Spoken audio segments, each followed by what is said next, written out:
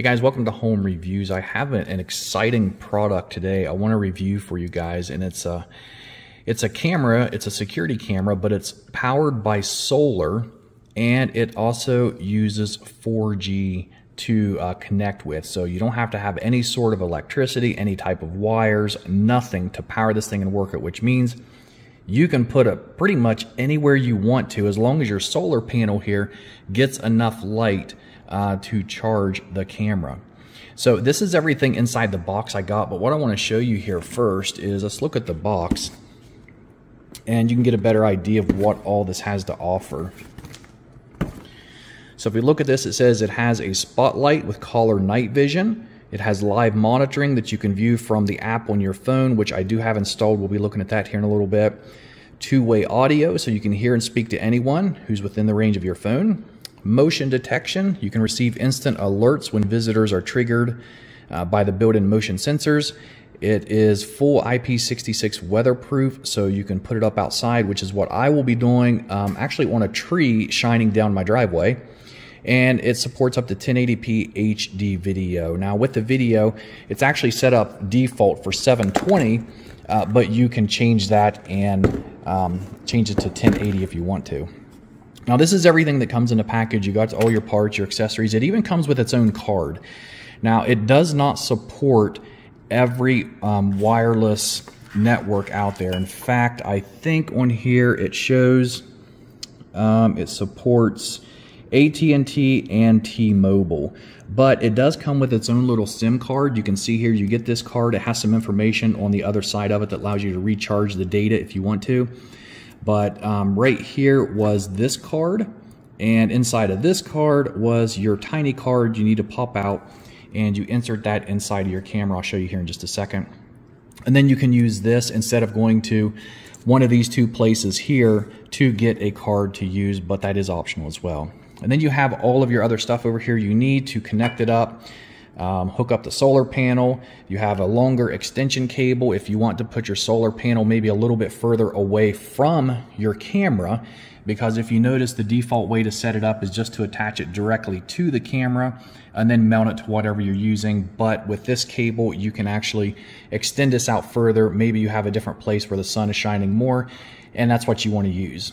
And this is a mounting bracket that goes on the back of this that allows you to attach it.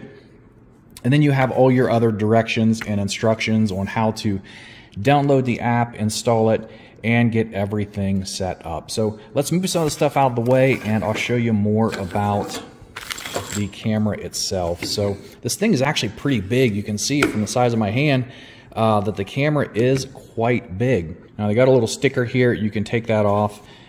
This here is where your solar panel connects. So if you look at the back of it, it has a place there which goes right in the back of that, and then you're going to connect this cable to your camera. And then these are your antennas. You want them pointing up, obviously.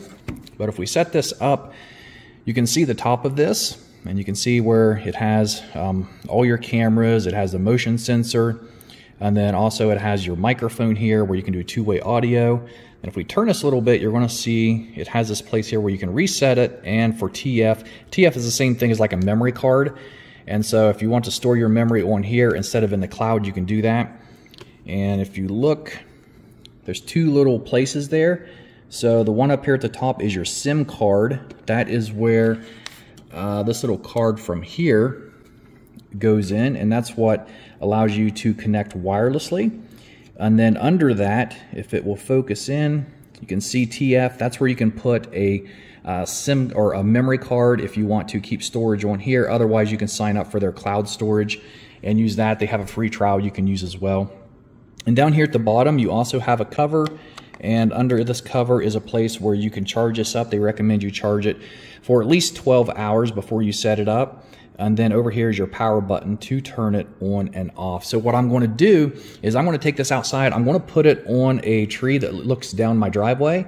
And then we're going to come back and look at the app on my phone and see what all we can do with this camera and check out the quality of the video. All right, so I got it put up on my tree here. And this is actually I couldn't have picked a better place for this, because this is a place where I can't put any other type of camera. And so since this one doesn't need an electrical wire, an Ethernet cable, or anything like that, this is just, it's just perfect for where I need it. And so I got it mounted up there, and I have it going down my driveway. So now I can see any cars that are coming straight up my driveway before you can see the big turn here, and it goes up the hill. So I'll get a notification whenever people come up my driveway, and that's exactly what I wanted. So what I want to do now is go back inside, and we're going to look at the quality of this camera, and we'll see some of the other features of it.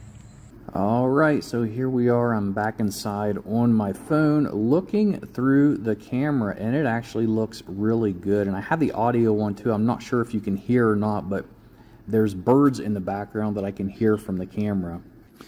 And so you can see here that up at the top there's a little button that says SD, and if I click that, it's going to change it over to SD. Below that it shows the time and the date of the camera. And then if you just move your finger up and down on the left side of the camera or on the screen, you can see here where it adjusts the brightness of your screen. But clear at the bottom, you'll see where you have your remote control. You even have the feature to zoom in and out. And it happens like as soon as you tap it, it'll click. And then you have your speed button, which you can change how fast you want it to move, low, medium, or high. I have mine set on high. But if I scroll to the left, this here is my cloud storage, and this is where I just got it set up, and you can see the clips that I took while I was just testing it. And everything on my cloud storage is going to be shown on here. Of course, I can go online too. If you would go through your instructions, you'll find out exactly how you can use that white SIM card they give you to recharge it and add more time to it. It's roughly around $13, $15 a month, I think, which is actually pretty good, because I found out that Verizon does not support this, so you can't use it, but they was going to charge $20 a month for unlimited. And so, you know, it'd have been a little bit cheaper just to go this route anyway. But overall, I am very happy with this. And up here at the top, you can also see that it has your 4G signal. It has your battery power, so you'll always know how charged your camera is. You know, you want to make sure the sun's hitting that solar panel at least some throughout the day to keep it charged up for you. And so on the device settings, you have all different kind of options here to rename it. For the memory card, you can see where it says Cloud Video. If you have a memory card, you can use that instead, but then you got to keep going out and getting your memory card, bringing it back in and checking it. So Cloud Video is definitely more convenient. You can have where you can flip the image, the scene mode from normal to night, your detection sensitivity. If it picks up too much motion, constantly sending you alerts, you can change that. It also has some other settings there for a sleep delay, device alarm, LED indicator. And down at the bottom, you even see where it has an arming setting, and so you can set a schedule for when you want this to run.